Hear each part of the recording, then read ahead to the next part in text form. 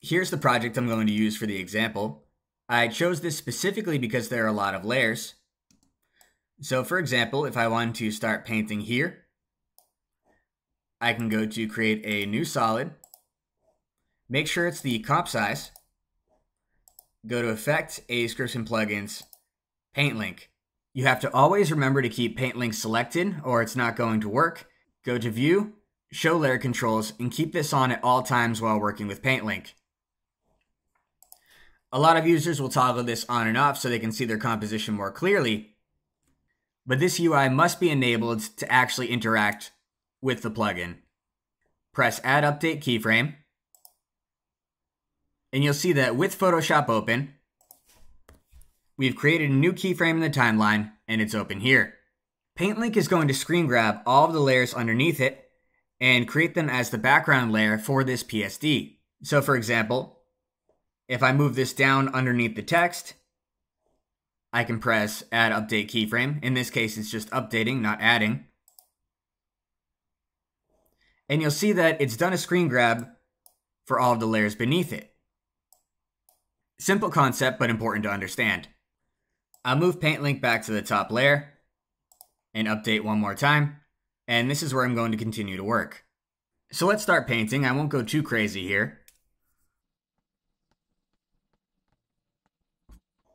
So you can see that this paint has been returned back to After Effects, and if we solo this layer, this is what it looks like. Probably the most important concept in Paint Link is how it's actually rendering this PSD.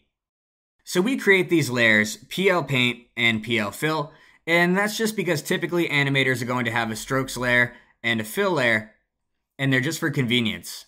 However, these layers aren't actually necessary. For example, I'll delete the fill layer. I'm also going to create some text just for example's sake. And you'll see that appears over here in After Effects. Periodically, we're taking PL Onion Skin and PL Background, which are two unnecessary layers, and we're deleting them, and taking all other layers in the Photoshop document, like text, paint, adjustment layers, whatever, and we're rasterizing them into this PL render layer. And this PL render layer is actually retrieved to be rendered with Paint Link.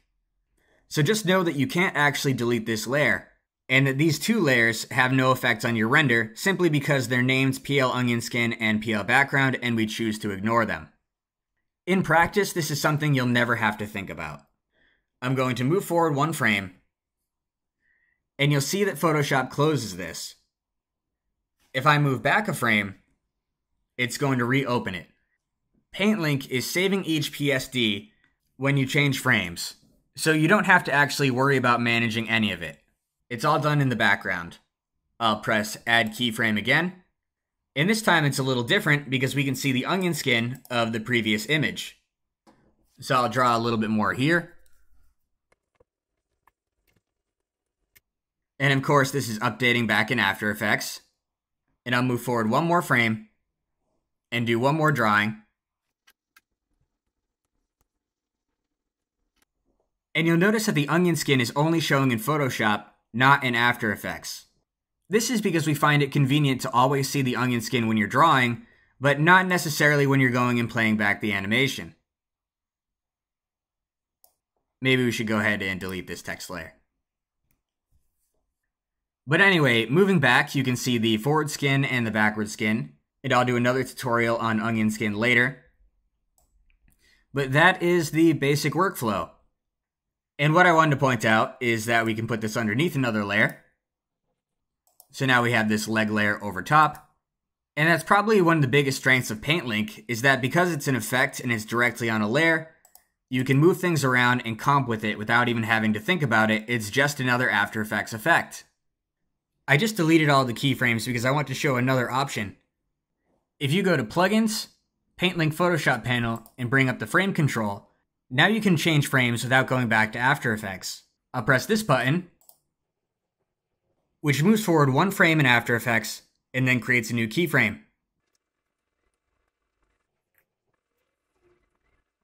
If you want to go back a frame without creating a keyframe, you can use these.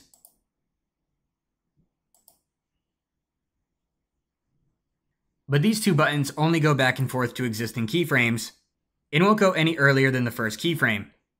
Realistically, this frame control panel is going to be very convenient when working full screen in Photoshop and wanting to change frames without going back to After Effects. One useful parameter you should think about is render update delay, and it's set to 1 second by default. So this means that after you finish your drawing, so I'll just draw something there, after 1 second of inactivity, it will begin the process to send this image back to After Effects. In a lot of cases, you can set this to 0, and you'll get faster results.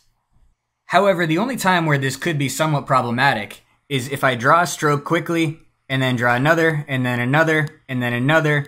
You'll see that sometimes there's going to be this hiccup, because what happens is PaintLink sees that you've finished drawing, and it immediately attempts to send the whole image over to After Effects. That's because there's no delay. If you set this to a higher value, then PaintLink is going to wait 3 seconds from the last time you drew a stroke. So now you see there's absolutely no interruptions here. And then we're going to wait 1, 2, 3. And then you see it does that little push over to After Effects.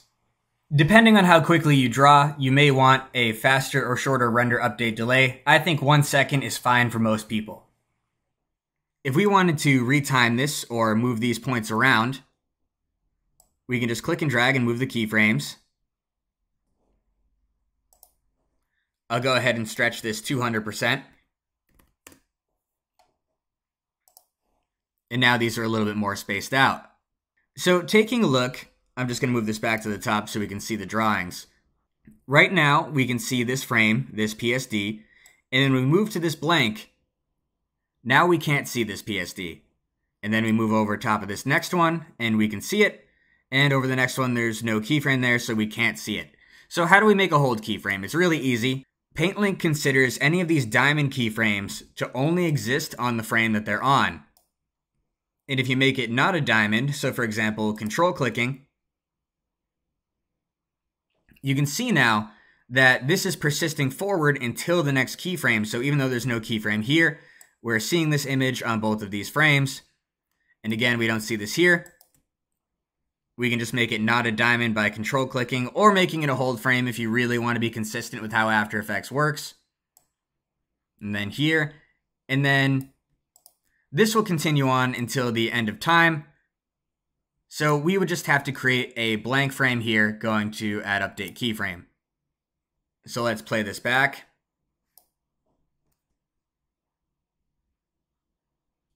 And you get the general idea.